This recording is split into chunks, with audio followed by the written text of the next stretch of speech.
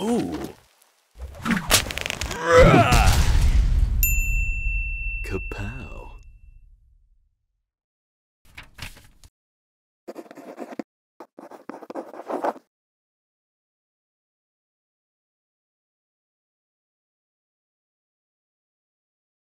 During the time of Jesus, the Roman Empire controlled the known world.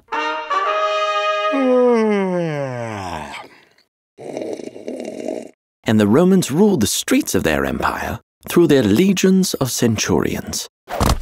Centurion means leader of 100 men. The New Testament mentions centurions on several occasions. However, little is known about them, including their names. So, for the sake of our story, serving as our guide, we give you the centurion, Julius Cornelius. Julius had found himself stationed far from home, in the thriving metropolis that was Bethlehem. He was homesick, desperate to find a pizza that was as fresh and crisp as the crust of his homeland.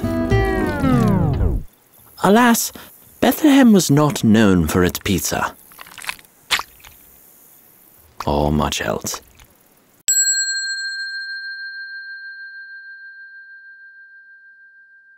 During this time, Caesar Augustus decreed that a census should be taken of the entire Roman world, which required an extensive amount of crowd control. A rather tedious job, to say the least. Name: Joseph of the house of David, and my wife, Mary, and children. Just the one, a son. We're naming him Jesus. Julius immediately became suspicious of the young couple. How did they know they were having a boy? And why were they so nervous? Either they were hiding something, or they were just crazy. Julius opted for crazy.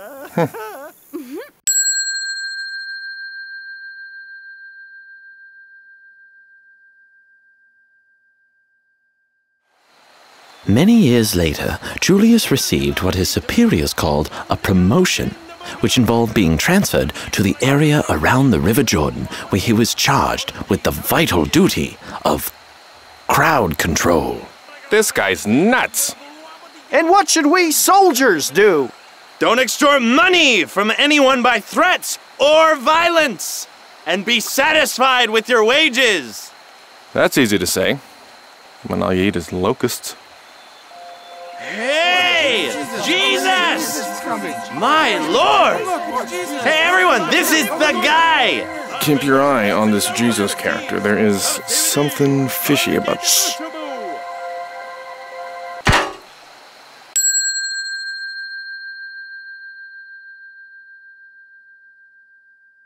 Continuing his pursuit of the perfect pizza, Julius met with a wealthy centurion friend to pitch his idea of opening a small establishment of his own. I see an oven made of, wait for it, bricks. Huh? Sadly for Julius, the wealthy centurion's servant had just taken ill. So he couldn't really focus on the conversation. Eager to impress his friend, Julius told him everything he knew about Jesus. Oh, he sounds great! This information did not have the desired effect. The wealthy centurion asked Jesus to heal his servant. Lord, I am unworthy to have you in my house. Only say the word, and I know it will be done. Jesus told the centurion that not even in Israel had he found such faith, and that upon returning home, he would find his servant healed. Come, Julius, we have to get back! Julius!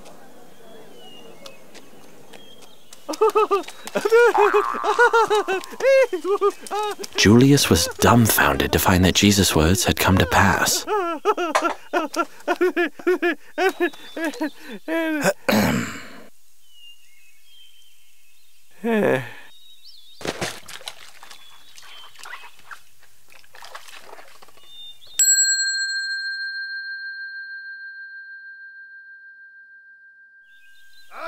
Not long after this, Jesus was arrested for something, and Julius found himself egging his men on, even joining them, as they taunted Jesus and gambled for his clothes. Almighty King!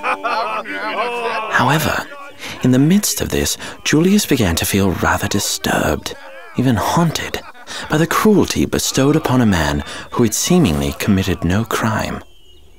Julius and his men followed Jesus to the hill known as Golgotha. He was ordered to keep the crowd at bay, to prevent any attempts of a rescue.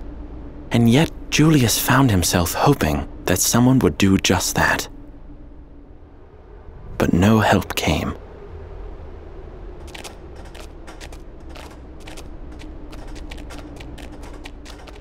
When his relief arrived, for reasons he could not explain, Julius could not bring himself to leave, and so remained till the very end.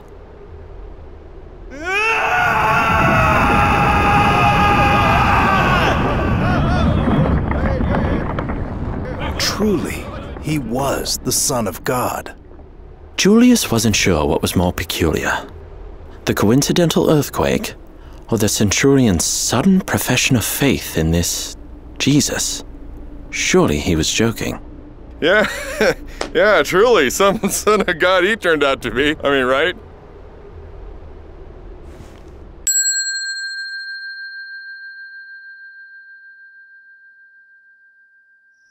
Julius assigned himself to guard the tomb after Jesus was buried. It was a thoughtful gesture, but he really should have asked for some help. The nights got very, very long in Judea.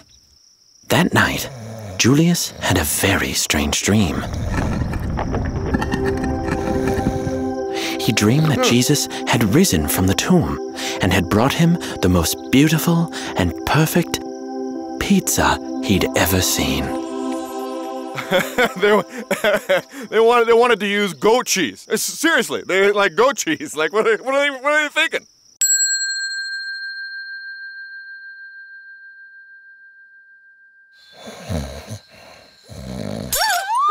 Ah! Oh! Ah! Oh! Oh! Ah! Hey! Hey! Hey! Hey! Hey!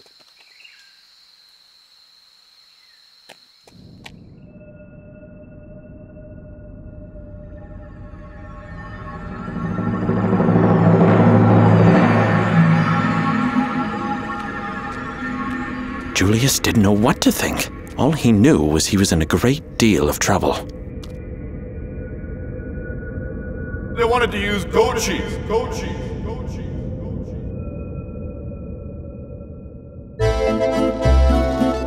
cheese. Julius formally resigned as a centurion and returned home. He remembered the pizza recipe from his dream and put it to very good use. Jesus was still a mystery to Julius. However, say what you will about the man, he could not deny that Jesus had a profound impact on his life.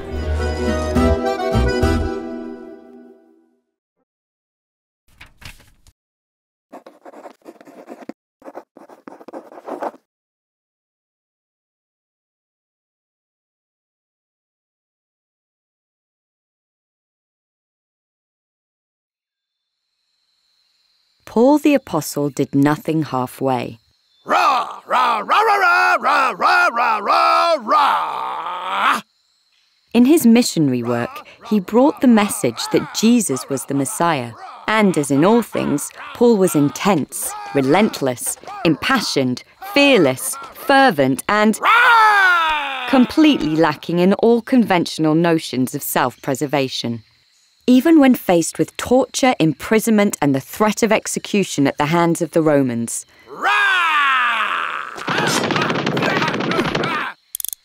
Paul remained a valiant minister of the gospel.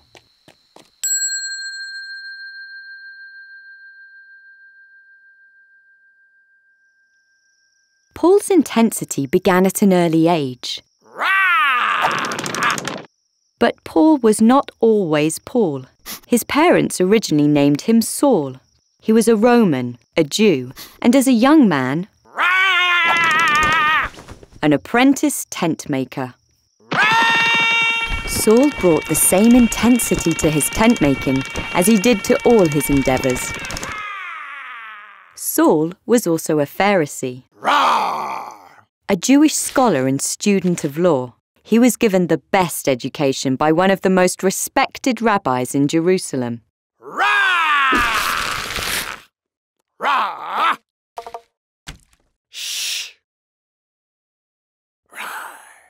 Saul's thorough knowledge of Jewish law made him a great writer and a potent speaker. It also led him to persecute early Christians as heretics and blasphemers.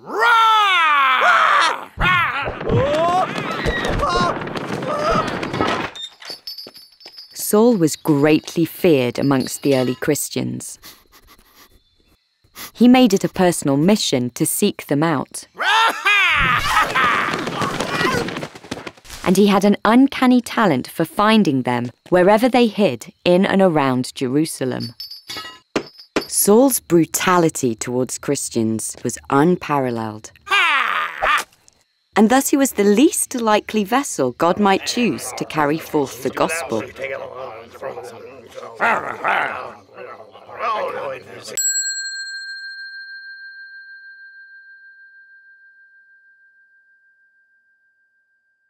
While on the road to Damascus, hunting for Christians, Saul saw a blinding light in the sky.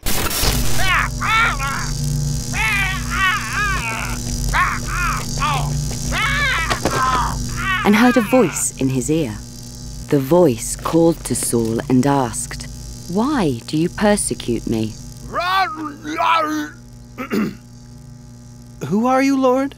It was Jesus, the one whom Saul had been persecuting. What shall I do, Lord?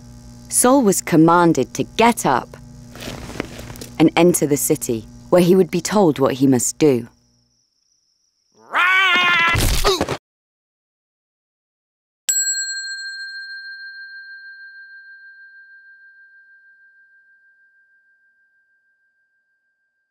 Saul laid in bed for 3 days, feverish and delirious, until the Lord sent Ananias, a Christian disciple, to heal him.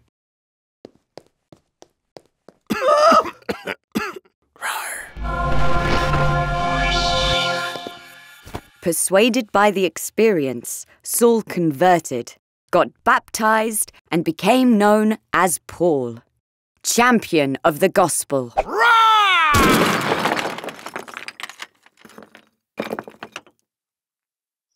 Paul brought the same intensity to preaching the gospel of Jesus Christ that he'd previously brought to persecuting Christ's followers.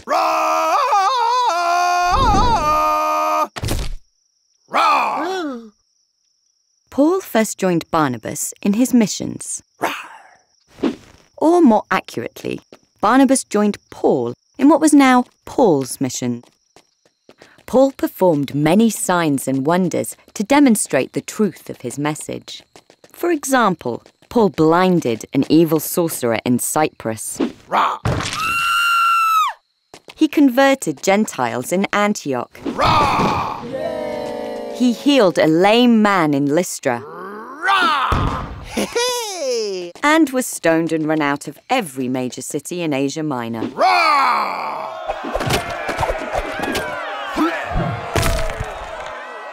When Paul wasn't preaching, he was writing, following up with those he ministered to with many, many letters filled with admonishment. But also encouragement.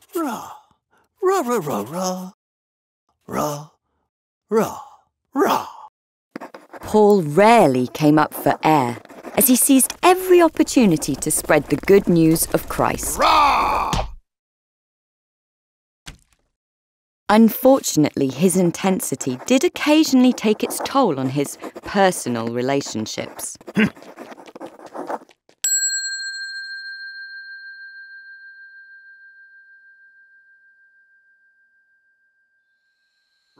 Paul brought along the apostle Silas for his next mission, which took them to Philippi. But upon converting a fortune-telling slave girl, They were promptly beaten and thrown in jail. That night, Paul, undaunted, sang hymns and prayers at the top of his lungs. At midnight, an earthquake shook the foundations of the prison, freeing them.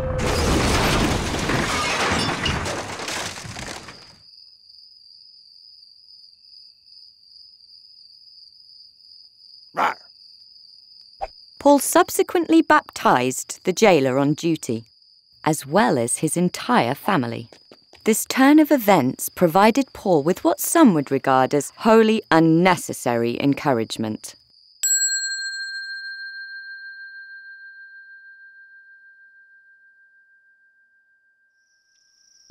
With his newfound momentum, Paul doubled his efforts, despite increasing persecution. Paul soldiered on, spreading the gospel, starting new churches and supporting them with his many letters. Letters to the Corinthians, the Galatians, the Thessalonians, the Romans, and many others, right up to the very end, when Paul was executed by order of the Roman Emperor Nero. Paul's execution did nothing to stifle his voice. In fact, 13 books in the New Testament are attributed to Paul, and much of our understanding of Christianity is due to Paul and his ceaseless work on behalf of Christ. Roar!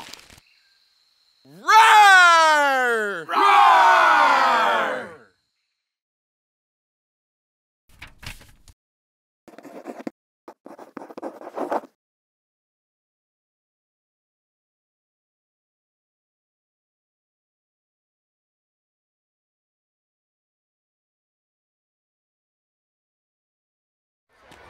While details on Lydia are fairly sparse, we know one thing for certain.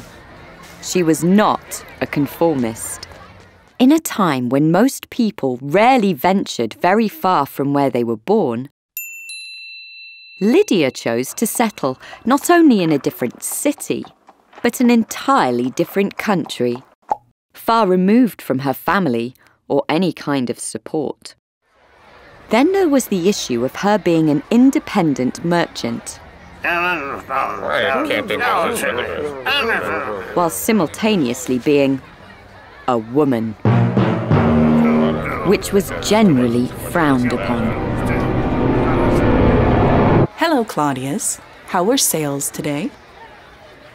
Well, not bad. Can't complain. Good. Lydia never let something so petty as social stigma stand in her way. She did what she felt called to do, and she did it exceptionally well. Welcome home, madam. Thank you, Geoffrey.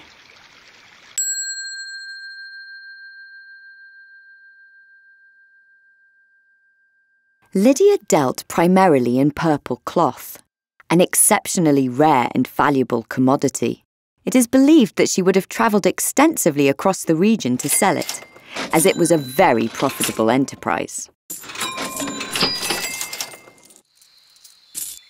As an independent woman living in the 1st century, she had achieved more than most would have deemed possible. But despite all that she had, and all that she'd overcome, something was still lacking, though it was unclear what exactly that something was. Yep. No idea.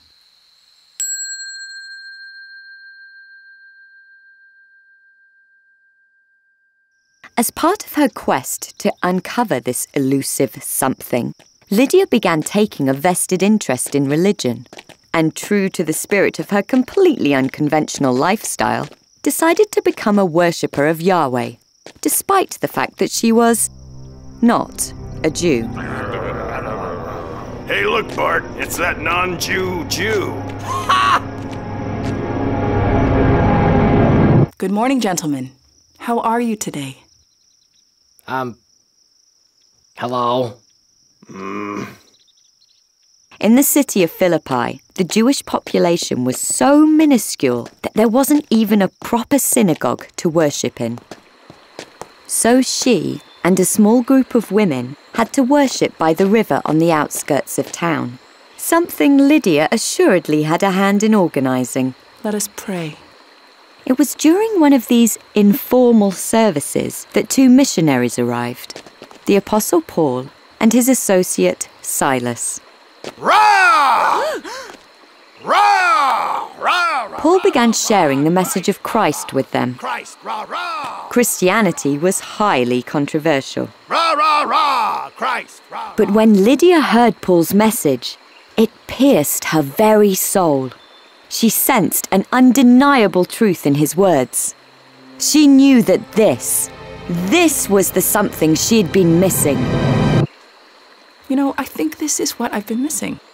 And so while it was inadvisable at that time, in that region, for a successful single, independent, foreign female merchant Gentile worshipper of Yahweh to also become a Christian, she immediately converted and was baptized. Rah! Rah! Christ! Rah! Rah! Along with her entire household.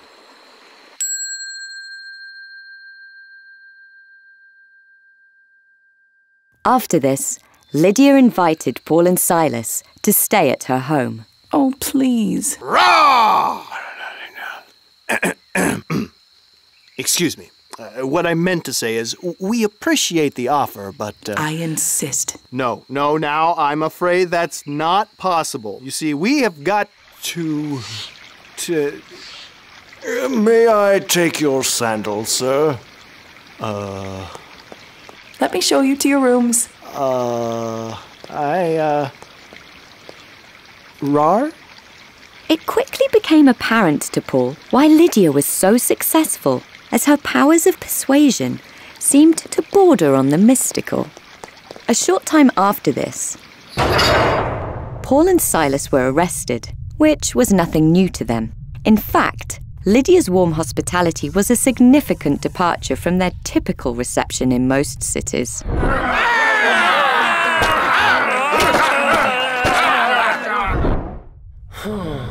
Rah! Rah! Rah! Rah! Rah! Rah! Rah!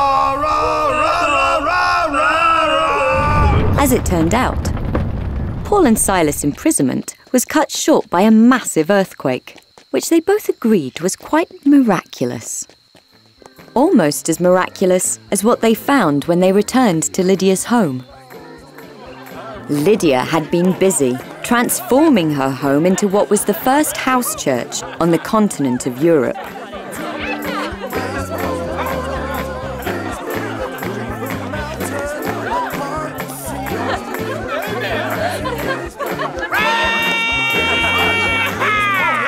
And this would be just the beginning.